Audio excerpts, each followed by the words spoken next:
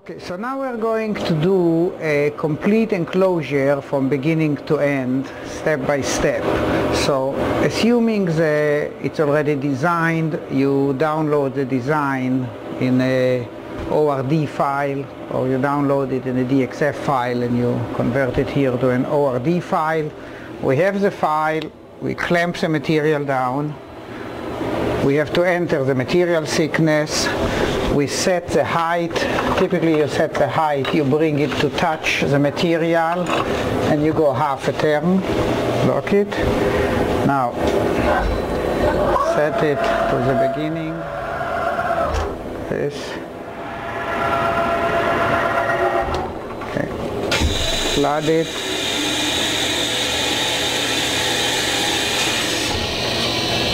Cut.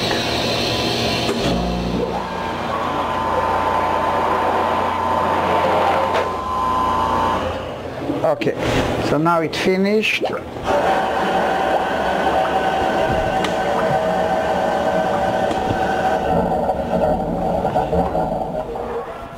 So the first thing you want is to break the sharp edges, just to protect your fingers and also that things will lay flat well. So, especially here when you cut patterns like this, it's rough. I want to do this.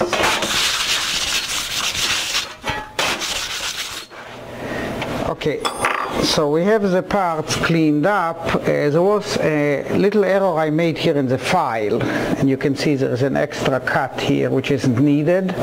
So that's a good opportunity to show how to repair mistakes with a spot welder, because sometimes you throw in an extra hole you didn't need, or misplaced hole or cut, so no need to scrap the part and wait another 7 minutes, but you can fix it with that.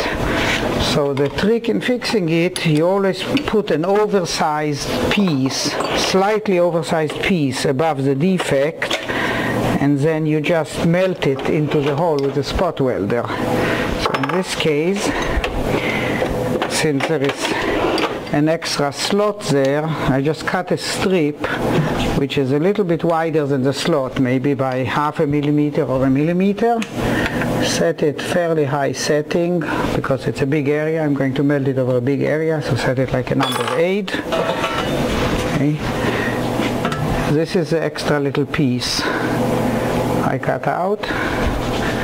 So I lay it above the defect. That's it. It's melted in and fixed. So now the only thing left to do is cut it off, okay, and just touch up the corner, and that's it, no more defect. Okay, if you want to be a perfectionist, you can even sand a bit on top so it wouldn't show up after painting. So if you want to plug a hole, the plug doesn't even have to be round. You can cut a square plug, which is just a bit bigger than the hole, with a high current, and just flow in, melt and flow in. Okay. It just has to be a bit more metal than the hole, so it will always overfill it, so you can sand off. You always want to overfill, so you can sand off the excess, and if you can do a close-up here on this, you can see that it completely melts and fills the hole. Okay, the next thing we do, we put in the bends, and the thing to do when to put in the bends is two very, very important things. The first thing is you have to think through the order of bends, because some parts can only be bent in one order, otherwise they jam on the machine. So for example, this thing, the edges have to be bent up, and then you have to have two bends here. So when you make these two bends here, the die has to fit between the bent up edges. Okay? Now the alternative, if you do it the other way, you can't bend it. If you bend these first and you get a U, you cannot come in and bend the lips. So you have to look at the part, take a deep breath, and figure out the order of bends. Now the second thing, which is very, very important, unless the part is symmetric, you have to bend it either on this side or this side, because you'll get a mirror image. And that is the most common mistake, that you look at it, bend it, and then you realize it's a mirror image, and there's a lot of straightening to do. So you think through, what do you want? You want a box that ends up like this, an on switch on this side, so you want to bend up this way. Okay, and we'll bend first the periphery, and then we'll make these two bends, because that's the only order you can bend this part. Okay, the width is more than the height, so there'll be no problem bending. You don't need any special tricks. These are 15 millimeters, so we bend the periphery first.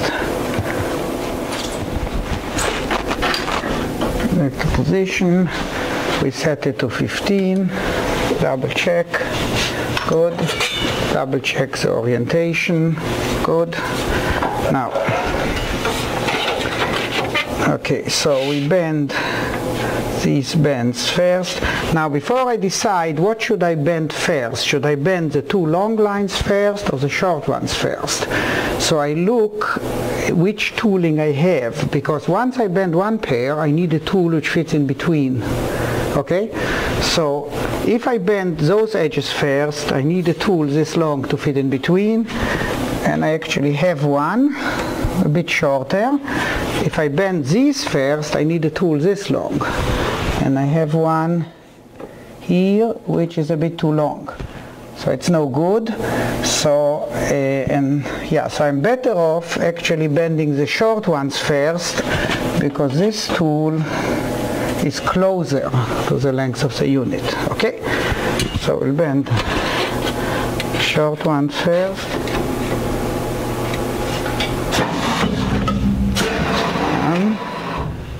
It is right angle, it's good. Now,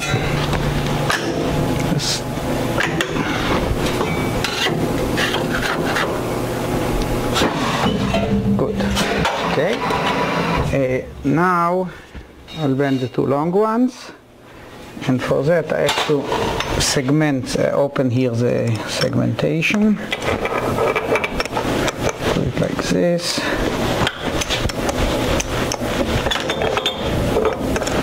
Do this like this. Move this over. Okay, and this is a little bit too short, but you can add a segment like this, then it'll be close enough.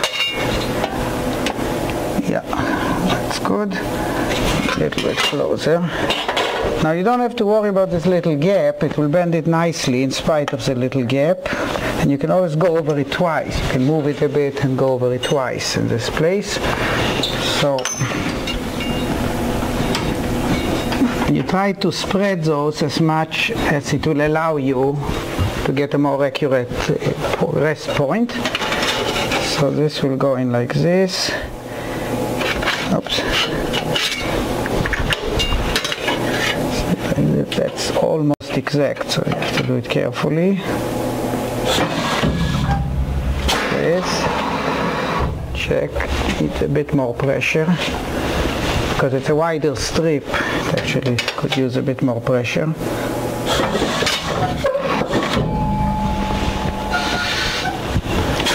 Okay. Yeah, that's good.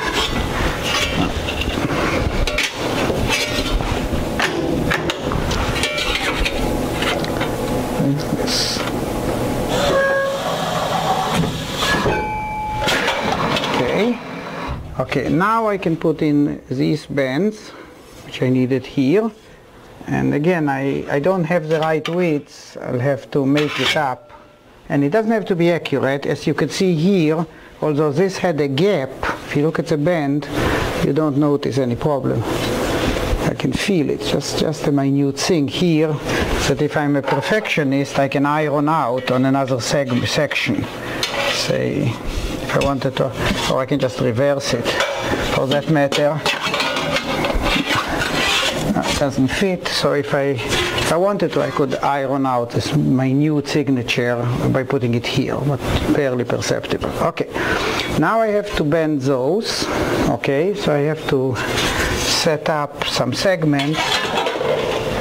Okay, but now, before I bend it up, I noticed that I have here two riv nuts or two threads insert I need to put in. It's much easier to spot weld them in before I bend it. Although I could do it, actually it will fit into the spot welder even when bent, but it's much easier this way. So at this point I'll stop, weld the two nuts and finish bending. One.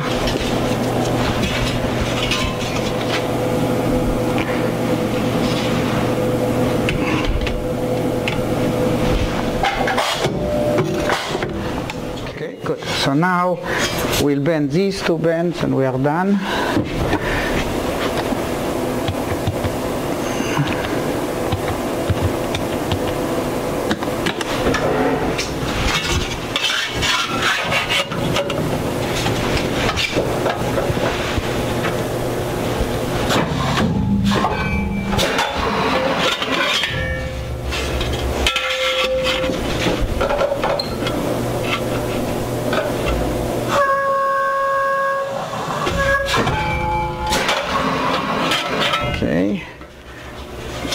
Now if it's not perfectly square, you can still flex it a bit like this. And now we have to bend the cover to exactly fit over it.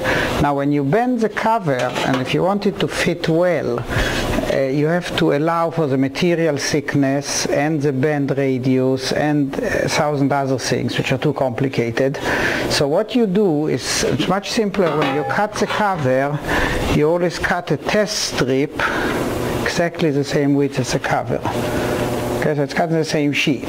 Now you calculate on the CAD, and some programs will exactly calculate it for you. For example, like SolidWorks sheet metal option will calculate for you and tell you where to put the bends. So you put in the number they tell you and do a test bend and see if it fits, and then you adjust the number. And this way you only waste one strip instead of wasting a whole cover. So the calculation said 92.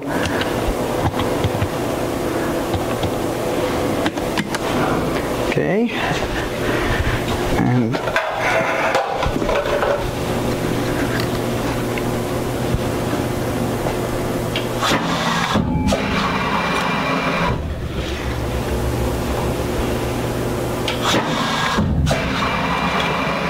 then you fit it over this, and it's close but not perfect, because actually would be too tight a fit. Okay. And that's the whole purpose of this. You look at the error. The error is actually like 2 millimeters almost. So you make it 91 on each side. And if you're not sure, you can use the same strip.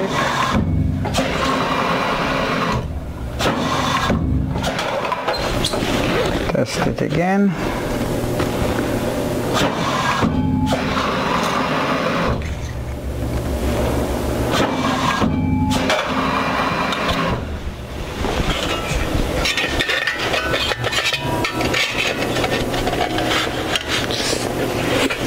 A bit tight, but that's because this is not really a 90-degree bend. You can see it's a bit open. This really should be squeezed in a bit, otherwise the fit wouldn't look nice. So, because otherwise the cover will leave a little gap here. So just to make the cover fit more perfectly, since this was not quite 90 degrees, I'll just push it down a little bit.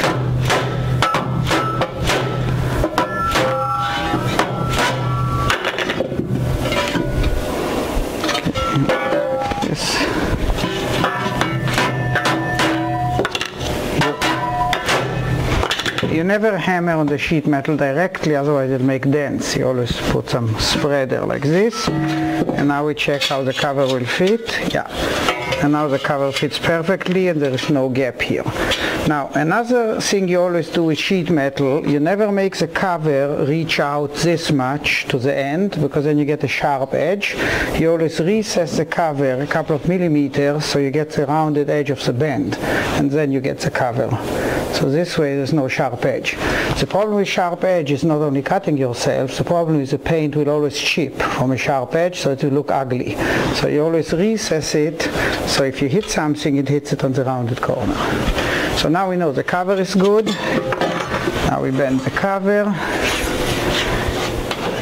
Again, it's left hand and the right hand. You stop and think. Okay, so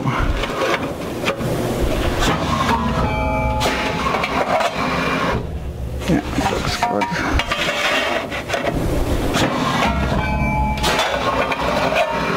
Okay, and now if we look here, cover is fitting this way and it's supposed to fit perfectly. It does. And it's supposed to be a bit shorter, and it does. And you can see here you get the right edge. Now this is a bit flimsy. As you can see, it's not exact, and so a good idea is to adjust it exactly to be a right angle and spot weld a couple of braces in, because you got this and nothing to do with it anyway. So you cut it into 4 pieces.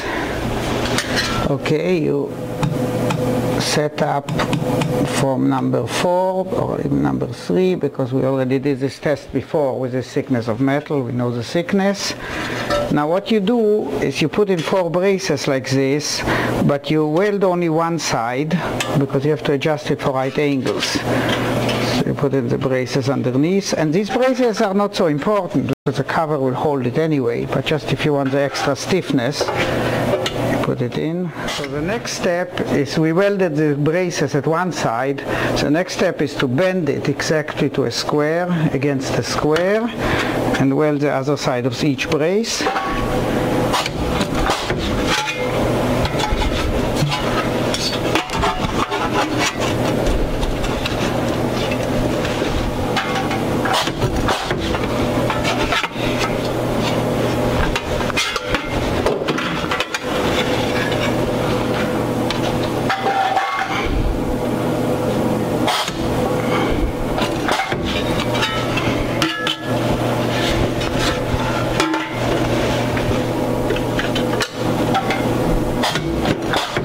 Okay, and now if we try the cover, everything should line up now. So this is the front of the box. Cover fits beautifully. Okay, the screws line up, everything is good. Now a couple of things to note. First, to make the cover not rattle, right?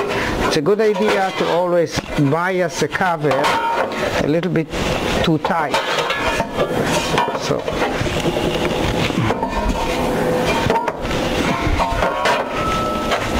like this. Now,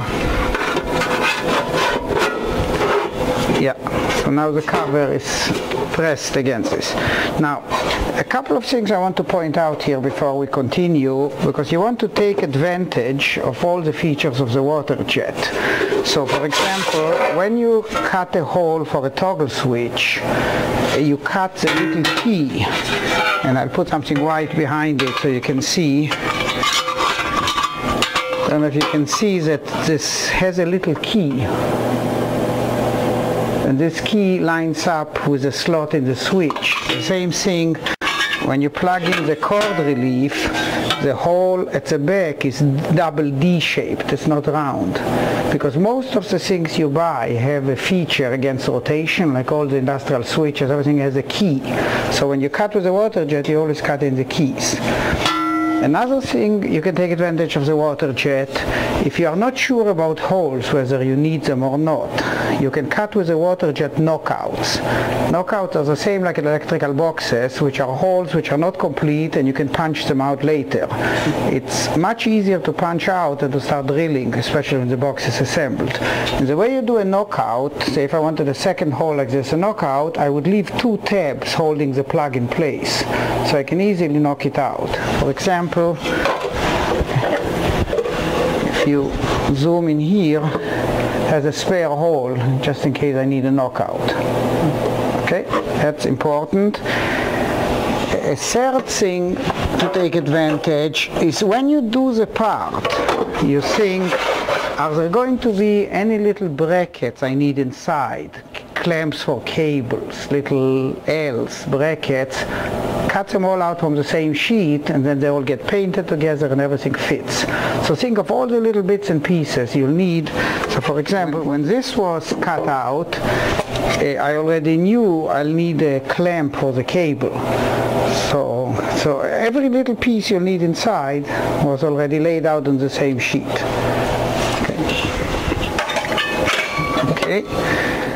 Now, a second thing to keep in mind when you design for water jet is all the holes in one plane will be perfectly registered, because the machine is accurate about a tenth of a millimeter, so the holes will be perfectly registered. The moment you bend, you lose the registration, because like the distance between these two holes is much less accurate, because it depends on how square is the bend, and it depends on the exact material which is used up in the bend.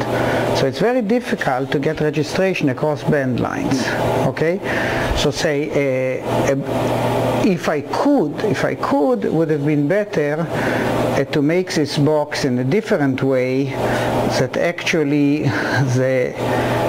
the cover, there will, instead of two holes across bends, there will be two bends this way and say holes this way or holes this way, which the distance cannot be changed by bending.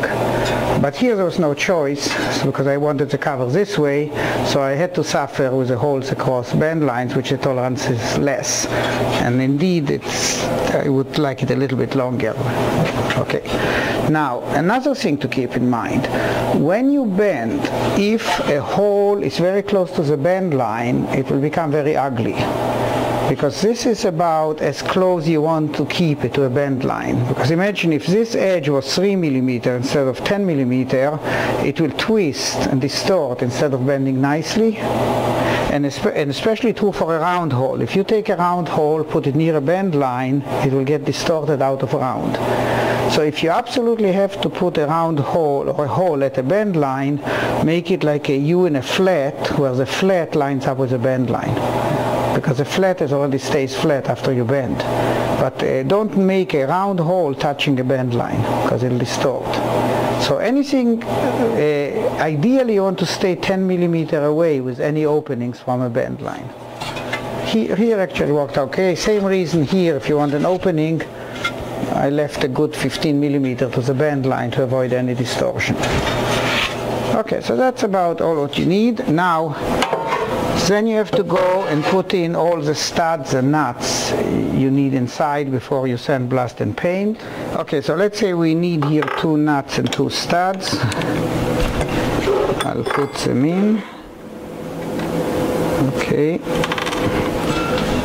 So, these are done a setting of 8. Remember, the nuts and stud always take a much longer duration than just a weld, because the area is larger. So 1,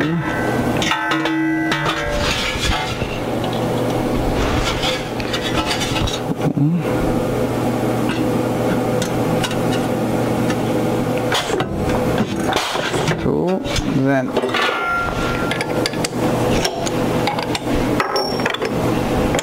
also remember that after you paint, you can no longer spot weld, because the paint is an insulator. Even if you scrape off the paint, you still need contact from the other side. So better think twice. Okay. So what I did, the places I needed studs, okay, I'm using standard round head screws as studs. So what I did is I drilled a hole with a water jet so I can feel where the head is. Okay, this way, because it doesn't have this little sharp tip, so I need to make a bigger hole, so I can just by feel know where it fits. Like this, I can feel a click where the hole falls in.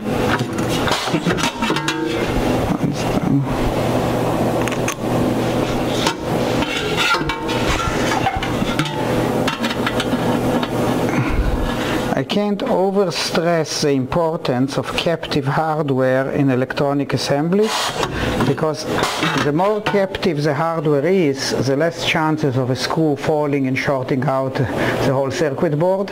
So everything which could be captive, you have to think ahead and put it in. Okay, so we put in all the captive hardware, everything fits. Okay, next step is sandblasting. Okay, everything fits, so that's about the right time to turn on the oven.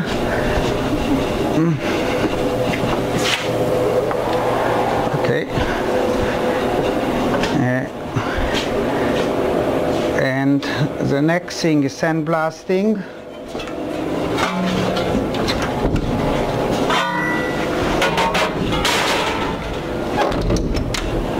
Okay.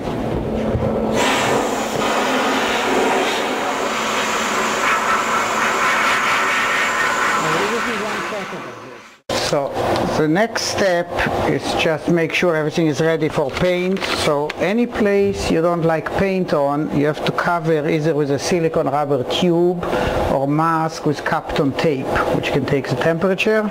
So I just don't want paint on these two studs. And sometimes you want to cover them even before sandblasting if you don't want them to roughen up. The rest, the nuts, you don't worry because you have to go through the threads anyway to clean them out, so you don't worry about paint. You make a couple of hangers to hang the part, and the same hanger will be used to hang it inside. So you hang it in a way, you want to hang it in a way that you don't see any signature from the hanger. So what I do is I do it like this, so now the part the hanger is touching is not, it's invisible, and make it shorter like this. That is one. Interestingly, you cannot reuse the hangers because the hangers are supposed to ground it. Once they get powder coated, you cannot reuse them. So this one we can get like this, and again like this. Okay, and we get everything ready here to put it in the oven. Gloves, everything. Okay, we'll paint it white. Now, the nominal procedure for painting is to put in the oven for about 5 minutes at 235 Celsius, which is about 380 F. After 5 minutes the paint flowed, and then you're supposed to drop the temperature from 230 to 190 C, which will be about less than 350 F, and leave it for another 15 minutes. So the total cycle is 20 minutes. If you don't want to bother, you can leave it the whole cycle at 230 or 235, but the paint will yellow a little bit, which is not all bad because white turns into a very light beige, which is actually quite beautiful. So the color becomes one shade warmer, since for most stuff we are not into color science a lot. So you can just put it in at 235 C, leave it for 20 minutes, and that's it. The reason why you need to leave it after it flowed is it has to cross-link. The hardness comes from the chemical cross-linking, especially on this one, which is epoxy. And if you don't leave it the full term, it will look the same, but the paint will be soft. Okay, so now for inside corners, you may want to reduce the voltage, so the electrostatic field has less shielding. So first we'll start with the inside corners, maybe at 15 kilovolts.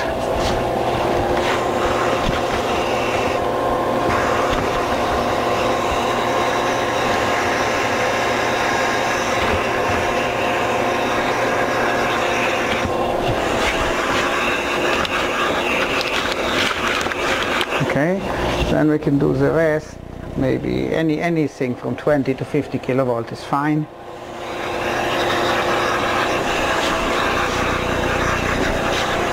The reason why there's so much overspray here is because everything here is metal, which it shouldn't be, because that's actually a welding corner.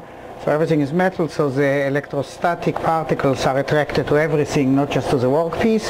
If you have a proper enclosure made of non-metal, all the powder will go just where it should.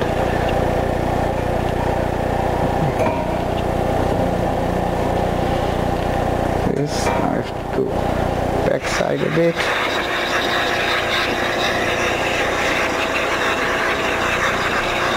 Okay.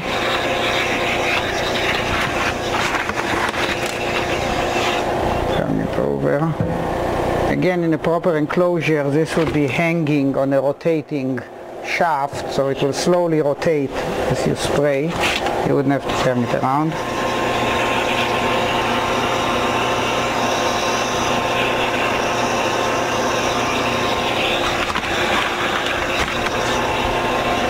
Okay, good enough. I just want to make sure powder reached below. Yeah. Have one look around, see if it reached. Oh, this. Now we hang it in the oven. As I said, in this case, we just leave it at 235 or 380 F, roughly, for 20 minutes, and that's done.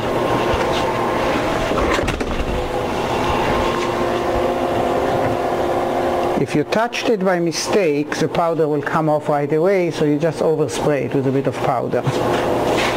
Even after it's painted, if there's a defect, you can overspray and hang it back in the oven. Okay.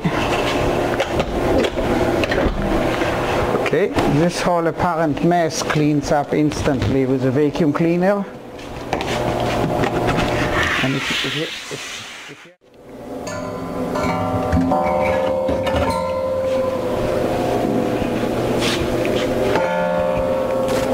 cool it down here for a minute.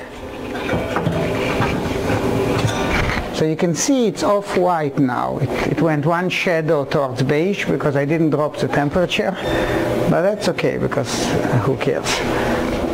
Okay, so now it's all cooled down, out of the oven, everything ready. Last step is you take off these protectors for the threads.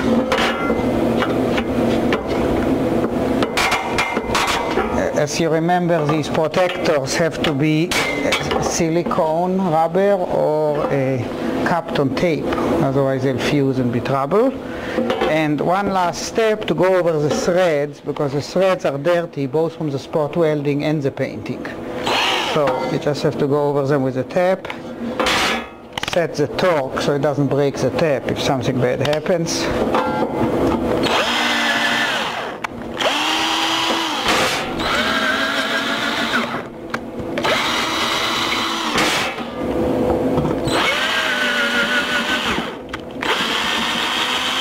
Good. Okay, now put in the mounting screws.